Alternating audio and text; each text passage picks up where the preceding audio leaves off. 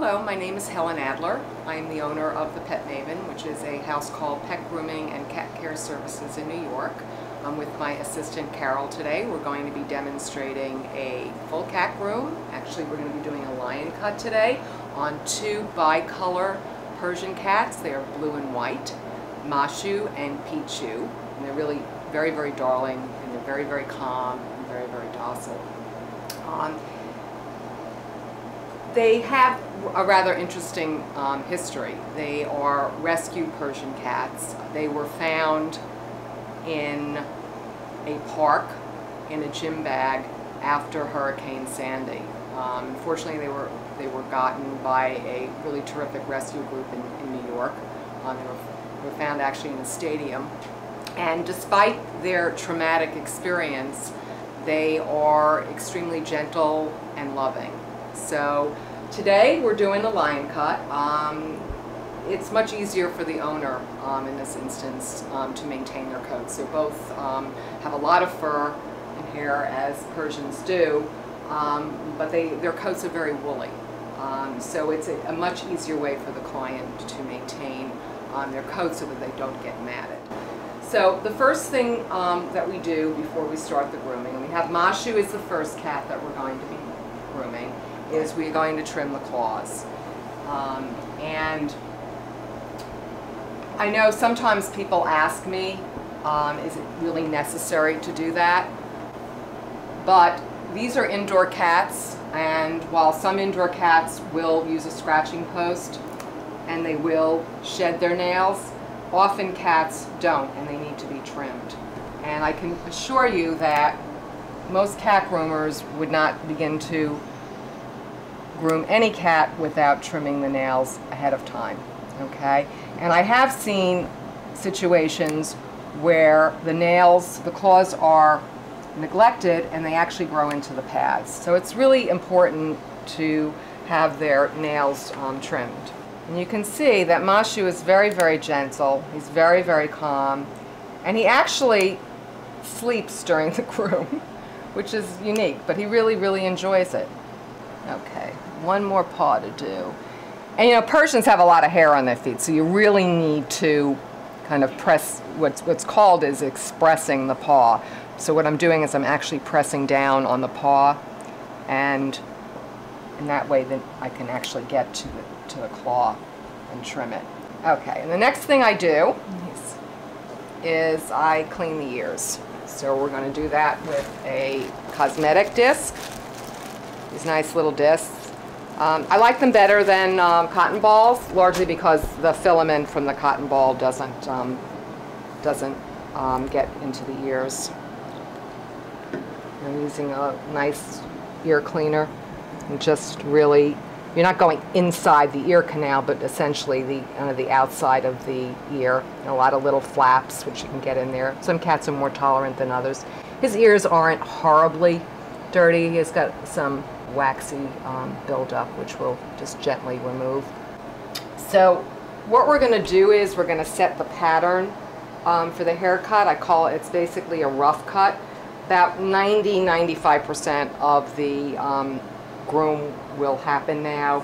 He'll be bathed, he'll be blow dried, and then we'll do a finishing haircut on him so that he feels like velvet.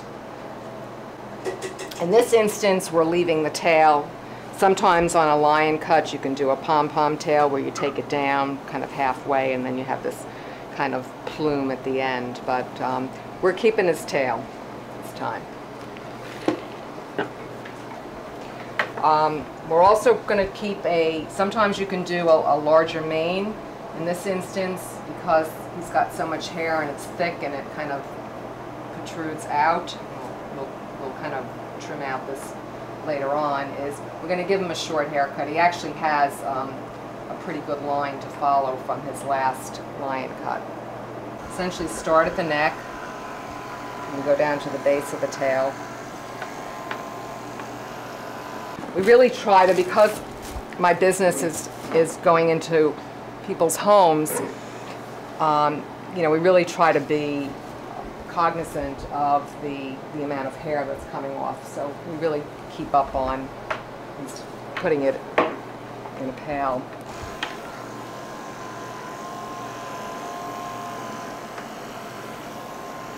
And line cuts for most cats, unless they are extremely sensitive and have very pink skin,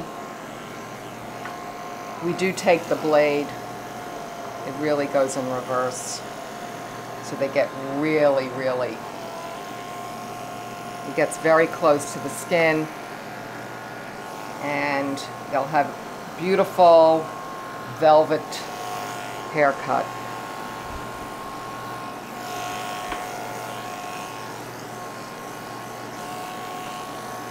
And you can see he's one of the most tolerant. He requires virtually no restraint at all.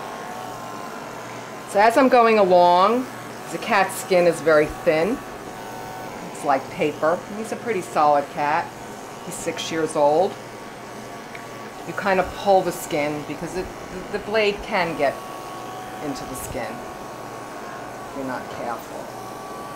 So I first start the haircut while he's sitting up, actually lying down, and then we'll kind of put him on his side so I can start to deal with his underbelly.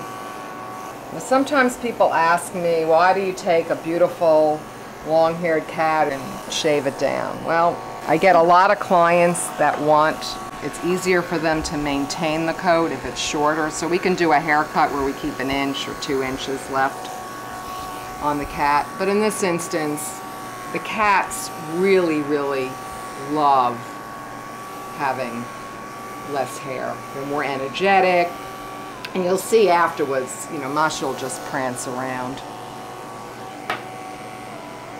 So I'm working a little bit on the arms. The arms, you kind of take it down about 1 inch below the elbow. That's where I'm setting it, unless you're doing ankle boots. We're not doing ankle boots, we're kind of doing full boots here. So it's about 1 inch off of the elbow. And we'll clean that up afterwards to make certain that both boots are even. You have to be careful when you're working on the cat's belly. They have nipples, males and females both have nipples. So you just have to kind of know where they are, and you have to just be very, very gentle and kind of more skimming. And I'm now setting the boot pattern for the back legs, and I take it right under what's called the hock. It's kind of where the heel is to the foot.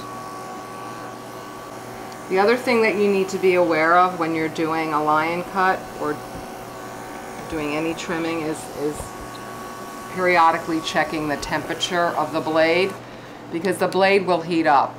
On a matted cat, from the friction of getting through the mats, it will heat up. So you need to be aware of that. It's very sloppy grooming if a cat gets burned because the groomer has not checked the blade. Let him just rest for 2 minutes. I'm actually going to cool my blade.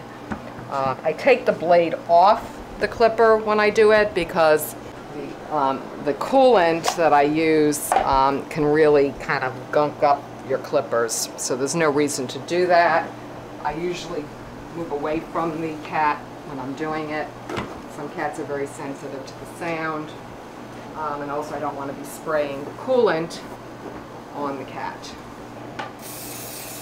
The other thing that groomers do is they can sometimes swap out blades. So if I did have another blade, which I do, but it's not as sharp as this one, I could switch out blades, and that way I wouldn't need to use the coolant on it. And I really have to make certain that it's, you know, cleaned off. But this has a lubricant, as it's antibacterial, as well as cools the blade. Okay, so we're now going to do the other side, and then he's going to be pretty close to being bath ready for.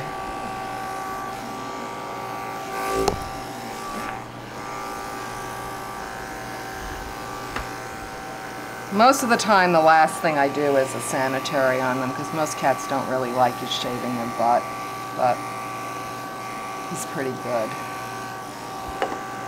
To be very careful, you have to really have a keen understanding of the cat's anatomy, because right in this area here, you have the flank, and it's a very, very thin area, and you have to just really make certain that when you're doing any kind of haircut that the area is flat, that you don't have the big flank sticking up. Otherwise, you could cut a cat.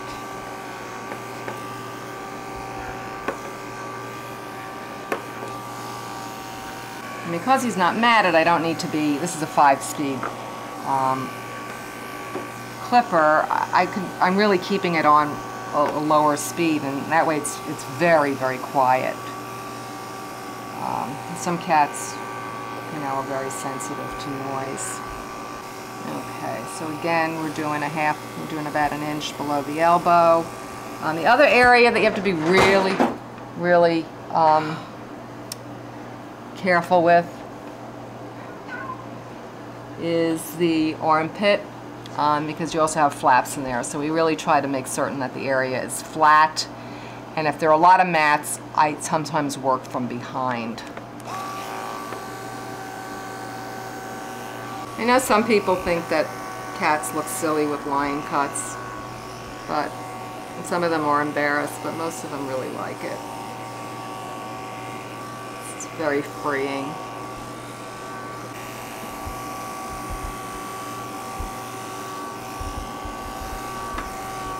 Okay, the last thing I'm going to do before we take him into for his bath. Yeah, often you kind of have to sometimes, as you're going along, is to remove the hair, so you don't think you have to take more hair off the cat, because it kind of glues to their his tail in this instance, or his boots. So I'm going to do a sanitary, which is basically taking the hair away from the butt area. It's pretty good for this. Most cats really don't dig it. To be very careful, obviously.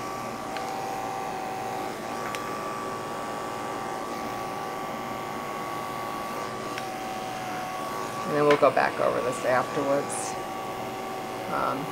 One of the things that the owner requested in this instance is we're going to, after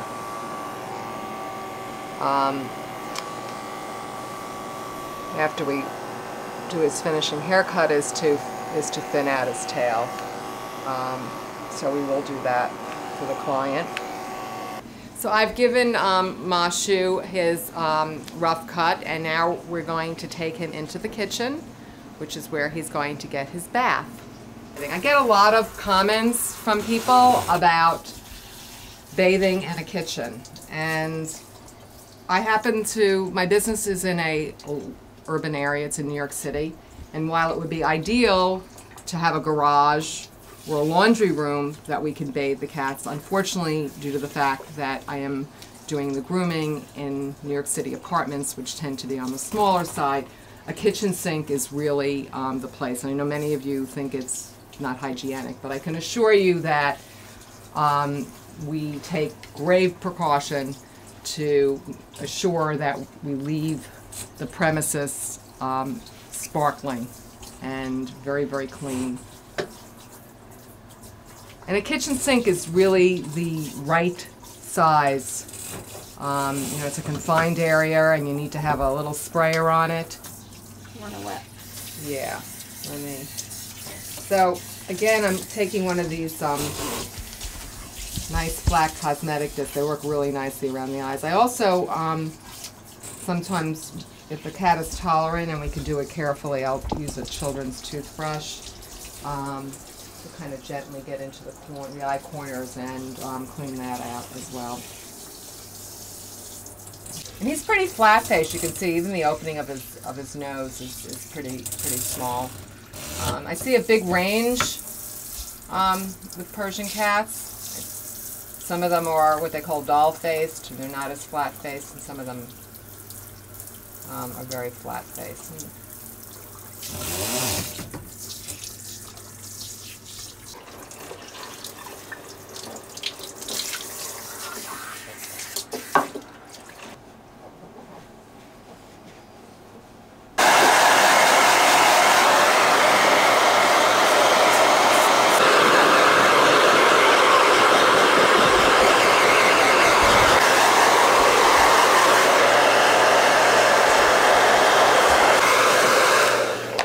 cats sometimes get uncomfortable when they're actually lying down and we have to turn them on their side or put them on their back. And so it's really helpful that I have an assistant, because most of the cats really like to be held, and it's another way for us to get them dried. So we're going to put Machu on Carol's lap, and we're going to finish drying him that way.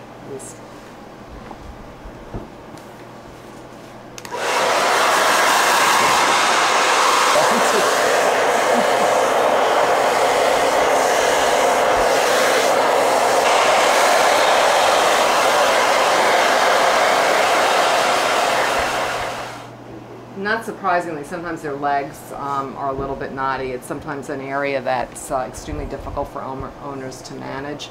So, you know, I'm kind of brushing, and then I'm kind of combing through very gently, and he's very tolerant. They're just a little knotty. But basically, what's coming off is kind of they're not really matted per se. Just a lot of packed undercoat that we're going to work through here. Yeah, the other thing, if you're grooming your own cat, when you're doing blow drying, is you don't want to obviously blow air into the ears. So when you're around the head, you're kind of just going to fold the ear and make it into a wonton. You don't want to obviously blow it into the cat's eyes or either. Some cats are more tolerant of having warm air on their face. And the other thing is, when you're blowing their rear area, you don't want to blow the dryer into the cat's rectum. So you kind of have to.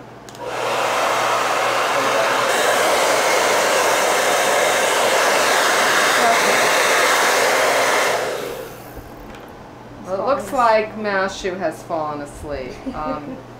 Most cats certainly, there's a big range in temperaments, and certainly most cats are not this calm, gentle, and docile. And I can assure you that he hasn't been sedated for this grooming. That's not something that we do. But obviously, in order to properly demonstrate, you know, a haircut, we needed to have a kitty subject that would, you know, stay still and would be docile, so that we wouldn't have to be constantly wrangling with him.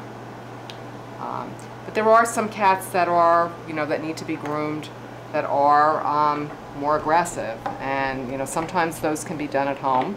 We need to use a muzzle, and sometimes those cats need to be taken to a vet's office, and the vet will need to sedate them, and then they need to be monitored while they're being groomed. So we are going to finish up Machu's haircut. I'm going to go back over him. He's going to be completely like velvet. We're going to probably, because the owner would like to have his mane certainly thinned out a bit, so we'll do some of that. We'll do that on the tail, and then we'll give him some nice boots.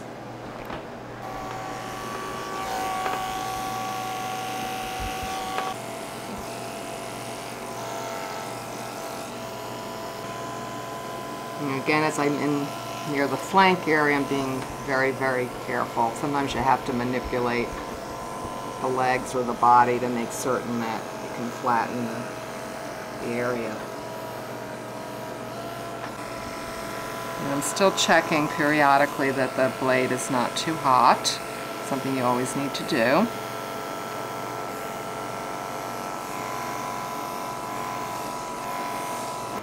It's not even.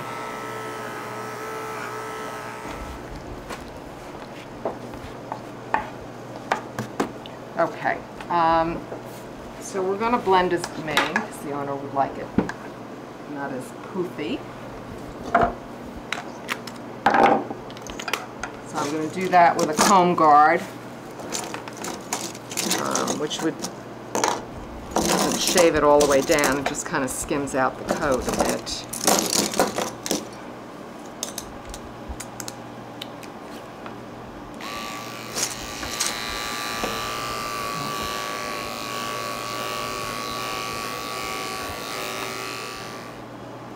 So we could also just pluck the cheek area. This gives them a nice rounded, sweet appearance. So I'm going to do that for a bit. And it doesn't bother them. It doesn't hurt. I'm just kind of pulling out excess undercoat. Gives them, and then we can trim above the eyes as well, which we're not going to do right now. Okay, let's see what he looks like sitting up. We're going to put him on the floor. He's done. Let me just make certain all his loose hair, because we certainly don't want the cat. It's really important that you kind of brush out the cat well, comb him out after the groom, because you don't really want to have the cat tracking hair around your client's home. You already have enough to begin with, right, honey?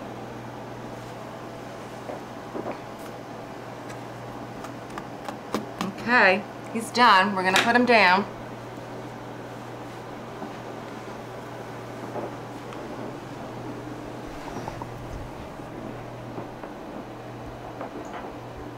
Okay, so I'm going to get Picchu, Machu's brother. He's so patiently waiting in the waiting area for his haircut.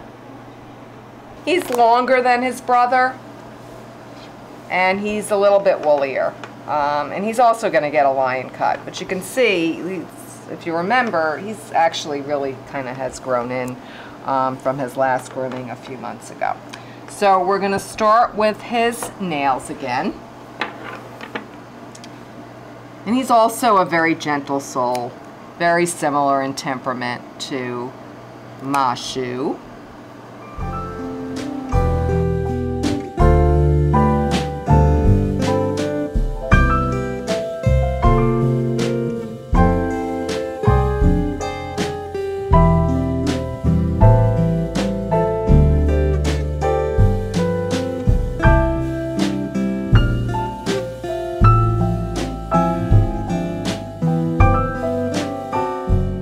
It's really important when you're bathing a cat. Not all cats are tolerant about getting their heads shampooed and wet, so a lot of times you don't. But in this instance, if you're going to, again, similar to blow drying, you have to be really careful not to get water into the ear canal. So you got to close it off like you make a wonton, and then you also want to make certain you don't get water up the cat's nose, particularly, you know, in flat face, because they don't have very wide openings, and you certainly don't want them to be coughing up water and gagging on water. So you just have to be really careful with the openings on the cat's face. Ooh.